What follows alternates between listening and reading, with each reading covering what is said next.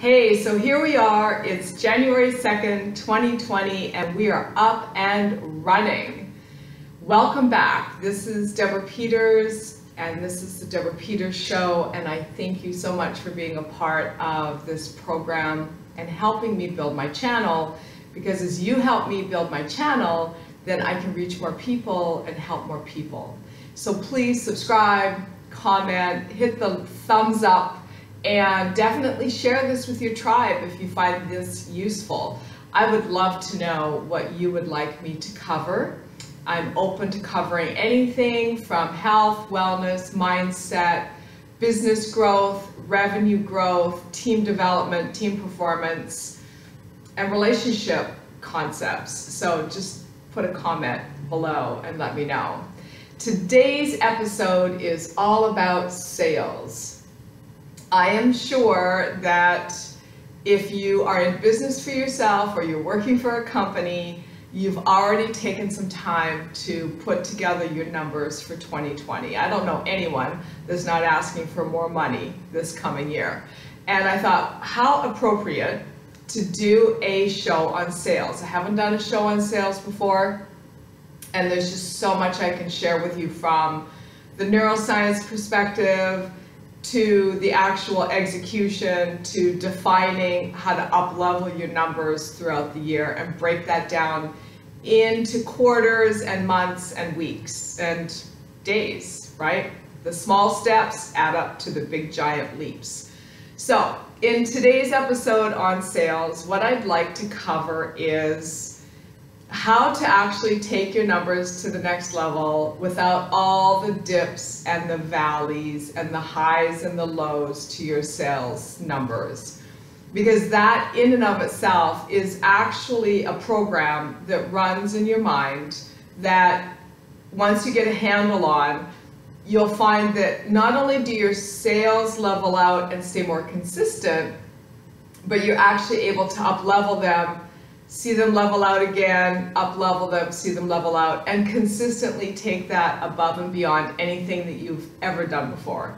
How would you like that? To be able to say, I have my sales numbers wired for the year, and you feel totally confident in being able to manifest that and actually see that show up on your metrics, right? So first of all, there are drivers behind all behavior. And I want to start at this point because this is the part that you can get into control of and you can see a marked difference in your numbers.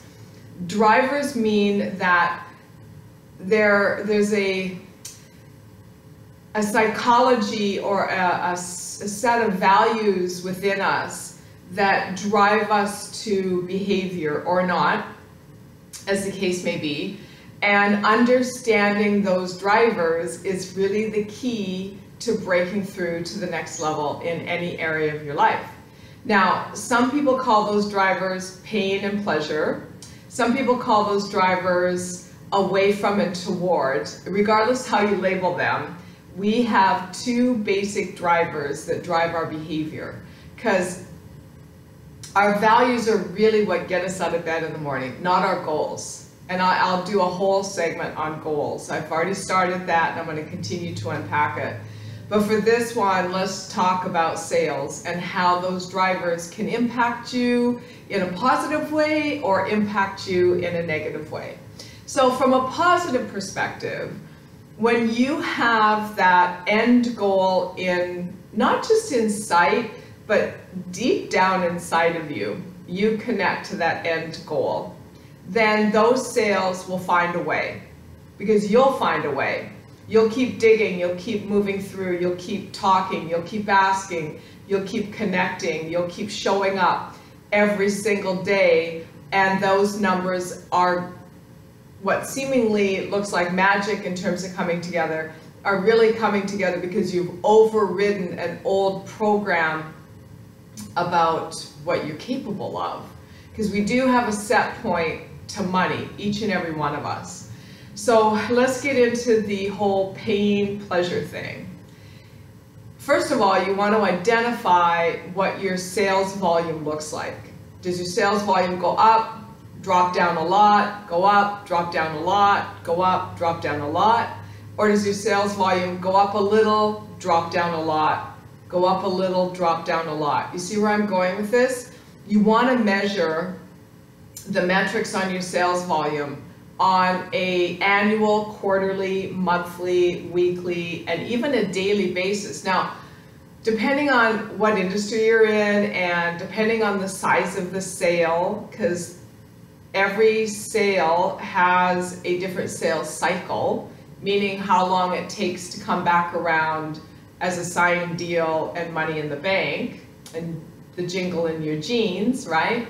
So let's just, for all intents and purposes, let's just call the playing field level and say that whatever your sales cycle is, you have a cycle to who you are being as that business development person, as that relationship person, as that, because we're not really talking about online sales here, we're really talking about relational sales. And so we can talk about online sales in another video, but right now we're really talking about relational sales, where you've established or are establishing a relationship with the client, whether it's B2C or B2B, regardless, a relationship dynamic needs to take place. Now, there's a lot of things that go into play on that I'm not going to go through in one single video, obviously.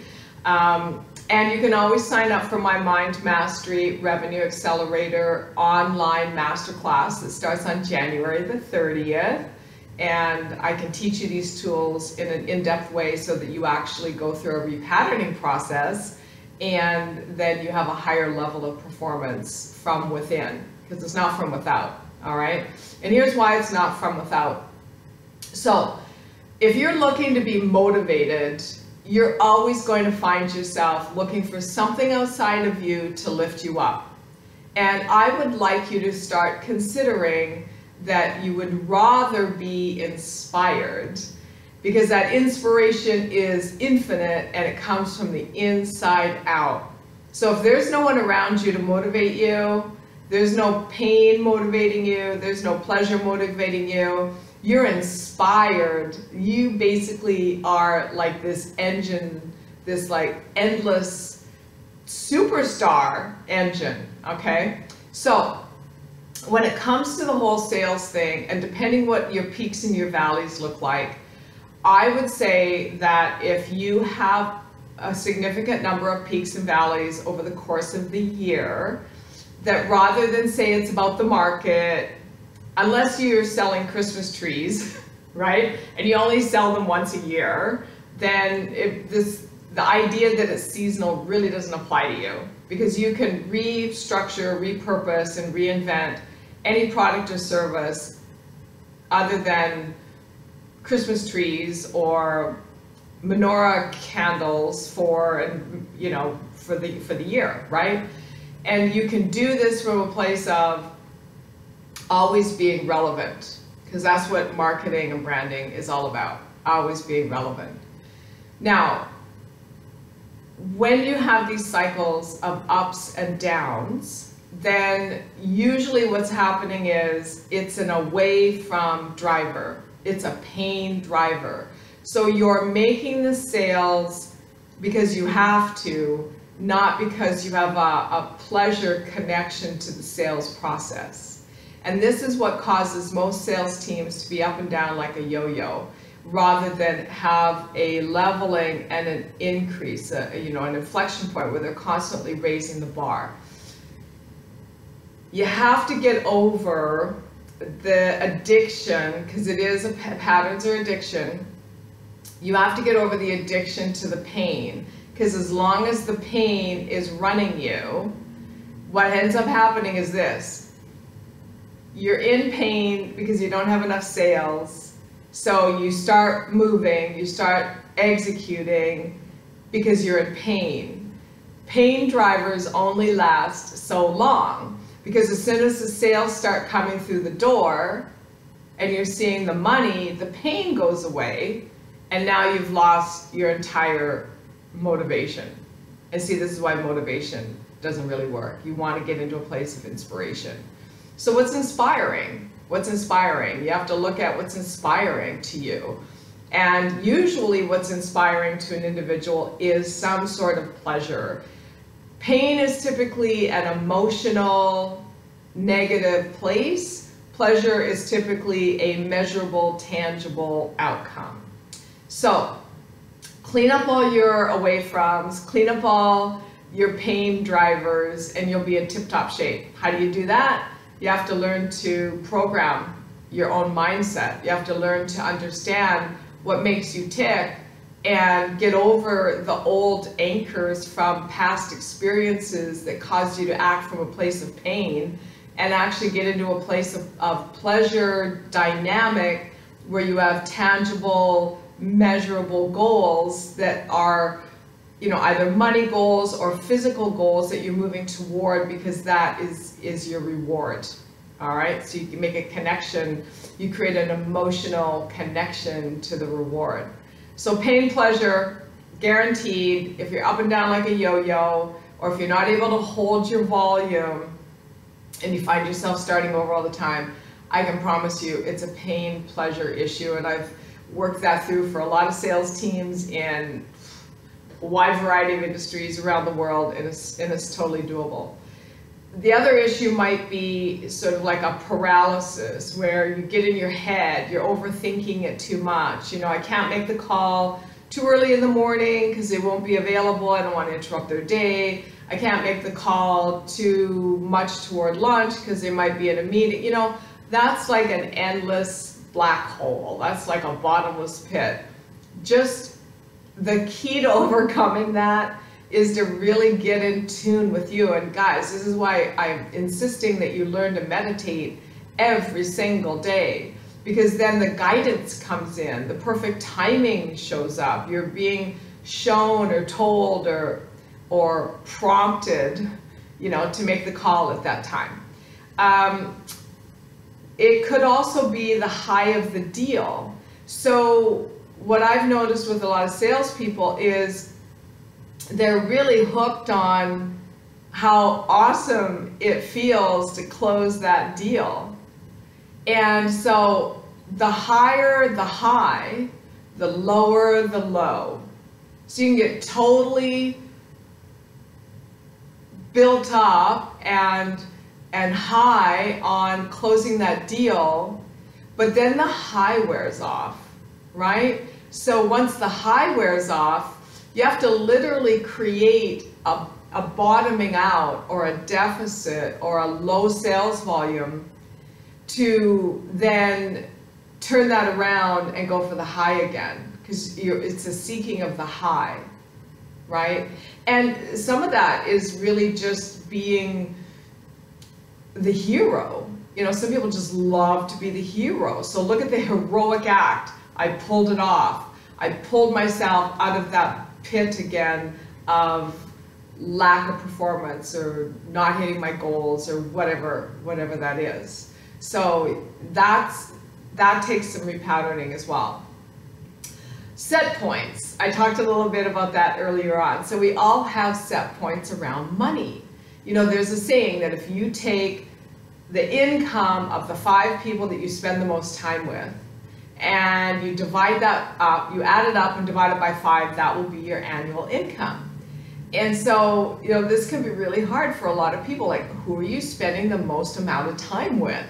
Are you spending the majority of your time with high performers that are abundant, that have an abundant mindset, that are not afraid of where the next dollar is coming from because they know that they're performers and whatever they set their mind to, they're able to create that? Or are you spending time with people that are penny pinchers and basically having to count every little nickel to make sure that, you know, the bill is even at the end of the lunch, you know? Some people are like that. So you want to really look at the people that you spend the most amount of time with, because we become like our environment, right? And sometimes it's a fear of rejection. You know, when when you don't want to make the call or you don't want to engage in the sales process because you're afraid they're going to reject you, then you never really step out there and go for what you want. And this can be a really big issue for a lot of people. It's just like low self-esteem, low self-worth, afraid of not being accepted. You know, there's a lot of psychology, the psychology of sales. It's a whole big process right there. And it could also be maybe the joy of being the underdog, right? It's like, oh, poor me, I can't seem to get this right. You know, somebody come and save me. I feel like that goes on a lot, where they need someone to come in and sort of take care of them and nurture them along. Like maybe you didn't get the nurturing that you wanted when you were a kid or something.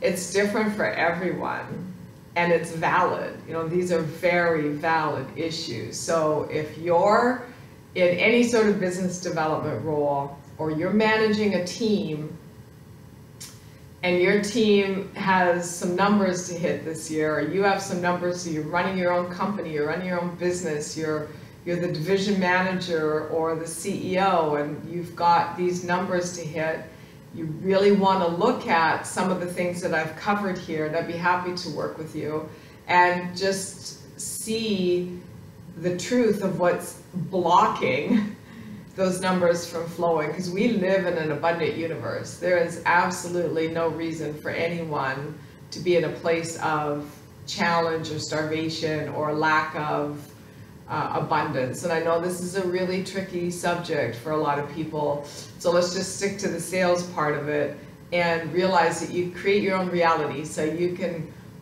raise the bar on yourself, and you can get those numbers up, and you can go above and beyond anything you've ever done in the past. So that will enable you to raise that set point as well. So I hope this helps you, and it's something you can work with. It's a really great start to a new year, and I look forward to seeing you again. So thank you for the thumbs up. Thank you for the sharing, the liking, and definitely comment, because I'd love to create content that would serve you as well. Have a blessed day, everyone. Ciao.